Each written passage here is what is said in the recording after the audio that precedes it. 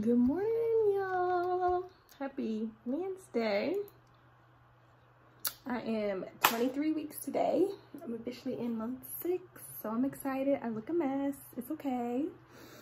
I came on here to tell you guys briefly because I don't want a whole discussion and I don't want trolls in my comment box because I think I'm reaching that point where I'm probably going to respond to you instead of just delete your comment. If you haven't noticed, that's what I've been doing. Just deleting people's rude comments. But I came on here to just briefly tell you that yesterday was a bit emotional and very tough for me because I have 2 doctor's appointments tomorrow. They have to finish my anatomy scan, so I have a ultrasound appointment, and then right after that I have my my regular routine monthly doctor's office appointment with my OB right after that. And so they usually email me and also text me to confirm my appointment.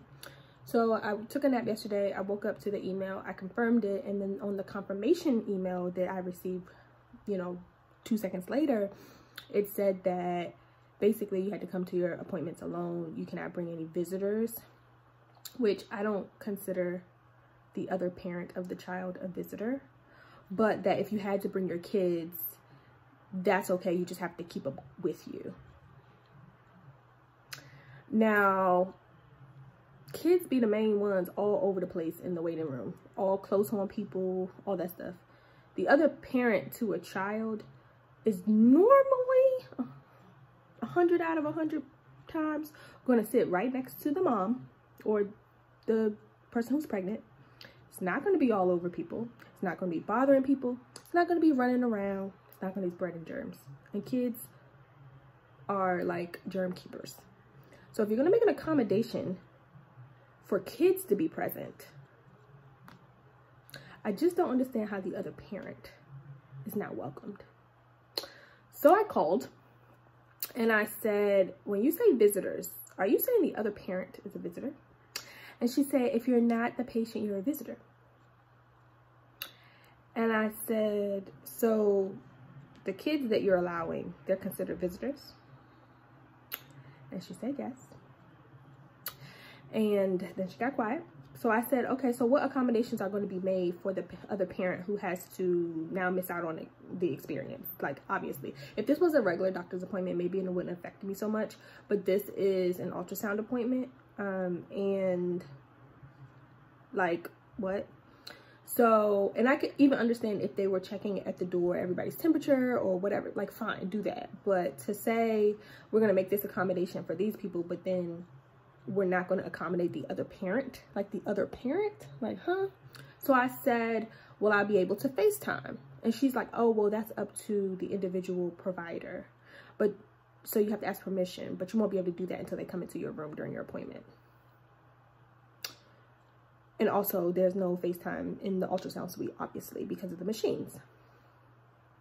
Y'all, I lost it. Ronnie has not missed any appointments. He looks forward to coming. I look forward to him coming because I'm not by myself. Like, I don't know, of course you pray and you want things to go well, but the reality of the situation is sometimes that doesn't happen. And it's enough running through a pregnant person's mind, especially someone who's been pregnant for the first time and doesn't really know what to expect out of the entire process. There's so many things that you think could go wrong that you worry about, and the thought of having to process and hear that by yourself is totally like too much for me to handle right now. So of course I had to break the news to him, and I think he was let down. I think he kind of expected it because a few days before he asked me if they had said anything about restricting people, and I told him no because I hadn't heard anything. But I think he was like kind of like, well, I know he was like let down about it and he's not happy about it, but I think him seeing my reaction, like he kind of pulled it together more so for me. And so it was just like a really awkward conversation. It's really quiet, and then he was just like, oh, well, how about I make dinner? Like, will that cheer you up or whatever? So he ended up cooking dinner, which I showed a clip of. It was the steak and cheeses. They were actually really, really good. It doesn't change the situation, but it did make me feel like, okay, well, at least he is concerned, and at least he is, trying to not allow this to negatively affect me so much. And he decided that, you know, let's just think about the positives and, you know, in the situation or whatever. I cannot log into work. Like, this is my 5th time trying to get into the system. So yeah, that was yesterday. I'm still processing. The doctor's appointments are tomorrow morning. I think he may still drive me there, but they said that basically he has to stay in the car. So that's what's going on right now. That's an update. And if you are fixing your fingers to type anything other than basically nothing, then just don't do it. Because I don't want to hear, oh, well, you need to be grateful that they're taking these measures. First of all, no one said that I didn't understand why they were taking them. And most of the people who come sideways in the comment section, one, have probably already had their kids and didn't have to go through the experience alone. Or if you did, it's part of your own fault. And second of all, also people who have never been through the process before and you don't know what the hell you're talking about. So please refrain from writing anything crazy in my comment section, because I'm reaching that point where I'm gonna say something back to you. Like, this is my channel, this is my journey. I can comment the way I want. My feelings are valid, and if you don't like them, go to the next channel. Anywho, I was supposed to y'all, I'm tired. I was supposed to make a omelet today because we had some fresh peppers and onions left over from the steak and cheeses, but I ended up eating a Pop-Tart, a strawberry iced Pop-Tart for breakfast. Yeah. I was debating on whether I want to take a picture or not today, even though I took one 3 weeks ago for my 6th month. I'm officially in month 6, which is huge. I called to get an update on the dresser, and they weren't able to speak to me, but they did email me late last night and said that they really don't have a status update to send me, like tracking information, but they called the freight company, and the freight company said it's actually there and is ready to be scheduled for delivery. So they should be calling me between 24 and 48 hours. That's what they told me. So hopefully I will hear from them today. We shall see. And hopefully I can get baby girl's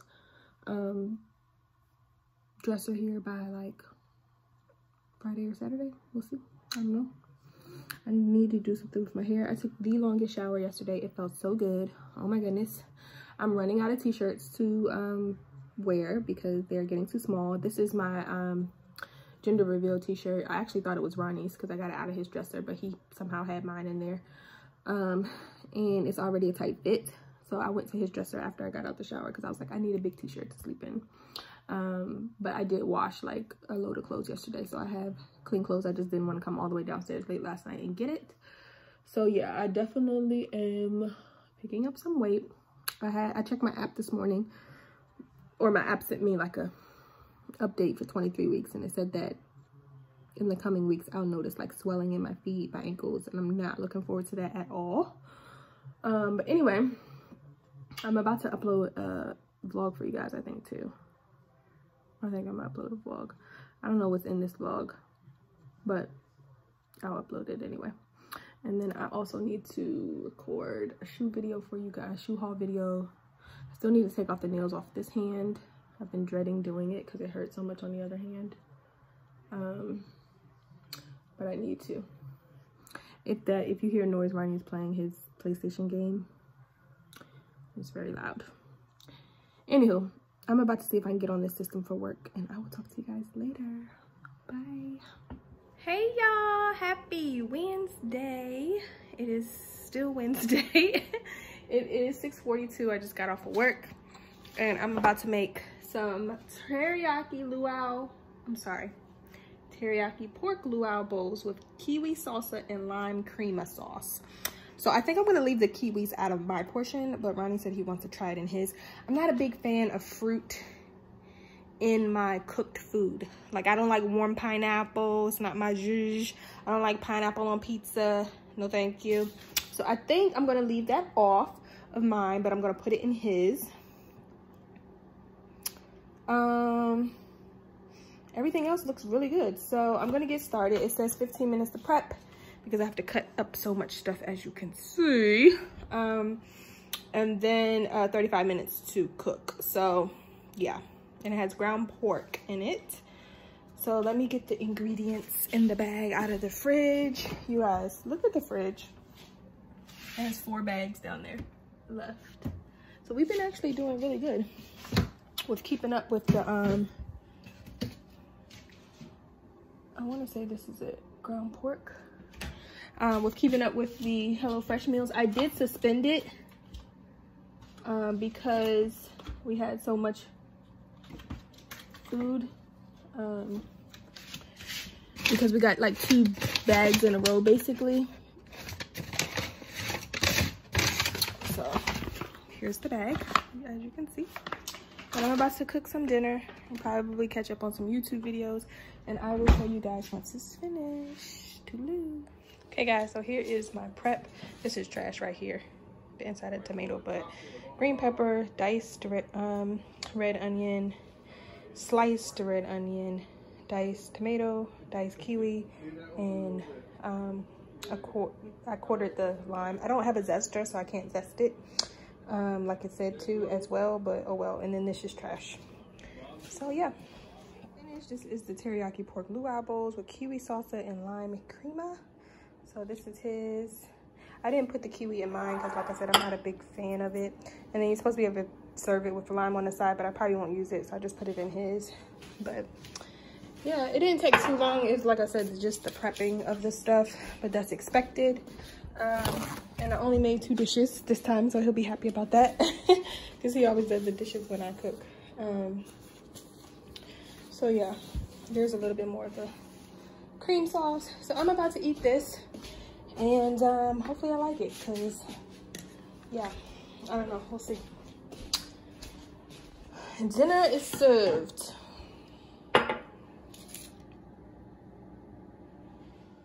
Good morning, y'all. Happy Thursday. Today is April 9th. It's 10:40 and I'm trying to log into the system. I just got back from my doctor's appointment and everything went well. They finished the anatomy scan. They got the scans they wanted. And her heartbeat is good. They said she moves around a lot or whatever. And then when I go back in 4 weeks, that's my last time I'll be going every 4 weeks. I have to take my glucose test. And they're going to check my cervix, they said. But everything is good. Going by myself was an experience. It was kind of weird. I kind of felt like I was like kind of just there, going through the motions instead of actually experiencing the experience. But it is what it is. I got some more pictures today, just of the stuff that they needed that they couldn't get the last time. Excuse me. And then that was it. I'm eating a Hot Pocket. I just took my prenatal vitamin and some crayon apple juice. Excuse me, some crayon apple juice.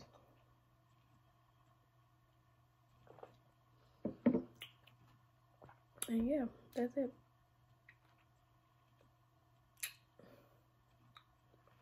Not much on the agenda today, just working. And that's it. I don't think I'm gonna cook today. We may have like a DiGiorno pizza or something.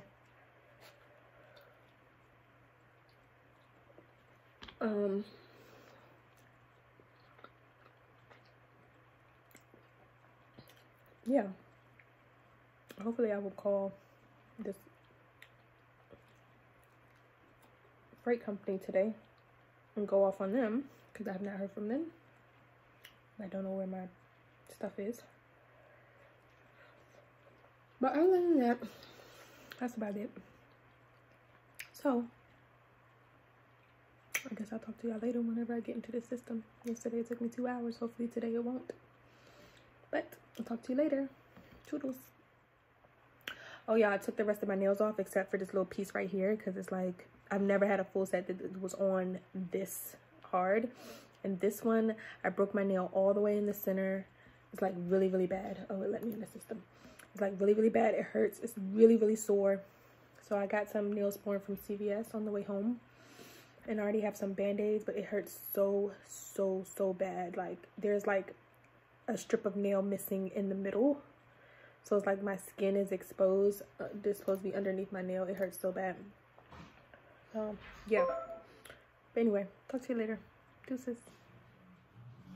Hey y'all, it's still Thursday. It is 5:03. I'm still working. I probably get off around 6:30.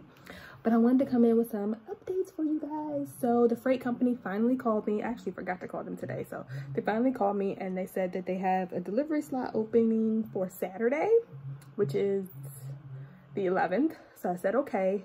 They're going to either call me back this afternoon or tomorrow with a delivery time, but I'll be in the house all day. Ronnie does have to go to work on Saturday, so they'll just leave it in the foyer area anyway, which is as far as they were coming with it because it was threshold delivery. And then I'll have to get my brother to come over and help him get it up the stairs. And then I was on Instagram. Shout out to Instagram. Y'all know Instagram. And don't mind me. I have on a sports bra because I'm hot, but it is what it is. Whatever. So I was on Instagram and they have, you know how the companies advertise. I had seen this company before. And I was looking into it, but it was something that I could just put off, was the baby girl's name sign for above her crib, the wooden name sign that I wanted to get.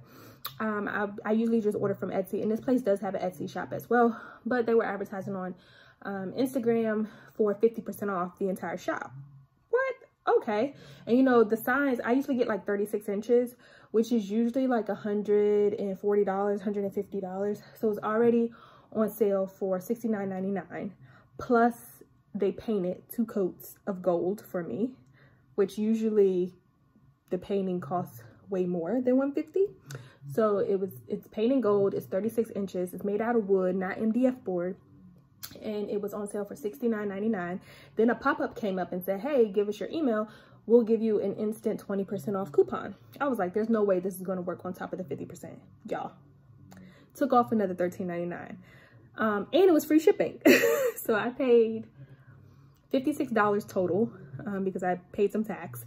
And then a pop-up did come up and say, well, usually at this company it's called 48-hour monogram because your unpainted and monograms will ship out in 48 hours under normal circumstances. Obviously with the COVID-19, they said they're operating at a 1 to 2 week lag time, which is totally fine. But the painted ones usually take an extra 3 days, which is still not bad. That's still, you know, a week or whatever. So even if they take a couple weeks, I don't care. I got it for $56, like free shipping, 70% off. Like that's crazy. 50% off and then 20% off of that. Like 56, what? So I just took my tape measure upstairs to measure 36 inches. It's good for the amount of space that I left over the crib. And then while I was up there, I went ahead and measured floor to the top of the window to make sure that the curtain panels I want to order from Pottery Barn Kids, whenever I order them, I'm really trying to wait until they open up the store again because I don't want to pay all that shipping cost. And they don't waive shipping. I've already called customer service to try to ask them. They said no. But I do need to call them because my 20% off coupon, it keeps saying that I used it and I haven't ordered anything from them yet. So I do need to call them. But I ordered baby girl's name sign and her dresser is coming on Saturday. So that's the update. I'm really excited because once her dresser comes, I can start doing loads of clothes and wipe down all the drawers with Clorox wipes, you know, and then start organizing like her newborn and 0 to 3 month stuff because a lot of that stuff is going to go in the dressers. So in the dresser drawers. So I'm really, really excited about that. And then I can set that up. And then hopefully Ronnie next week can start spray painting the frames. And I can't get the letters that I need to go in the frames on the gallery wall until Michael's opens back up. But at least I have the frame. Something told me to get the letters and I was like, Antoinette, you have plenty of time. Like, you know, you don't need to get the letters now. But I got the frames because they were buy one, get one free. And then I had 20% off my total. So I got those for like 80 bucks for all 4 of them. And they were originally like 50 bucks each. So I got a deal on those, but I should have gotten all the letters and I just didn't. So I just have to wait for Michael's to open back up because I need individual letters and I don't think they sell them online. So I just need to wait until they open back up. Somebody did tell me that Hobby Lobby was open, but that's not really close to me. It's like 45 minutes away from me. So, and I just rather would go, I would rather go to Michael's anyway to get it. So I can wait until they open up, but at least I can put them on the wall and have them spray painted. Yeah. I was looking for a gold curtain rod. I didn't see one online, so I may have to just get one and spray paint that as well. But I'm not in a rush to do that because first we have to get the blinds from Home Depot. So I may let Ronnie do that because he has to go back to Home Depot to get some bungee cords or something. He said he needed for something in the garage, or I don't know, his car or something like that. I don't know. So I may tell him to just pick up the blind when he goes. But yeah, and I'm happy that the blinds now don't come with the cord because it was a child choking hazard. So now you just raise the actual blind and pull it down. And we always get the Home Decorators brand, the white 2-inch ones. So that's what I'm gonna put in her room as well. What else? Yeah, I'm excited for the dresser to come. Let us pray that it is not damaged, because y'all know, first of all, as much money as we paid for this dresser, it better be here in perfect condition. And as long as it took them to get it here, 2 weeks, like, better be here in perfect condition. All right, perfect condition. But anyway, I'm grateful for those updates. Just wanted to share them with you guys. And I'm happy that I don't have to spray paint the name sign. Hopefully the two golds won't like clash or whatever, but I'm sure it'll be okay. And let us pray for Michael's. Let us pray for Pottery Barn Kids, because yeah, that's what I need. And then the next purchase, I don't know if the next purchase is going to be the stuff from Pottery Barn Kids or the glider. I'll have to see. But I already told Ronnie that we need to get the glider. And I think he knows about the stuff from Pottery Barn Kids. He knows what it is. Like the lamp, the flush mount chandelier, and then the 2 curtain panels. I don't think he knows totally yet. So let us pray. Anywho, that was my update. So I'll talk to y'all later. Bye. I'll show y'all the dresser once it comes in too, but it's the matching dresser too to the crib. So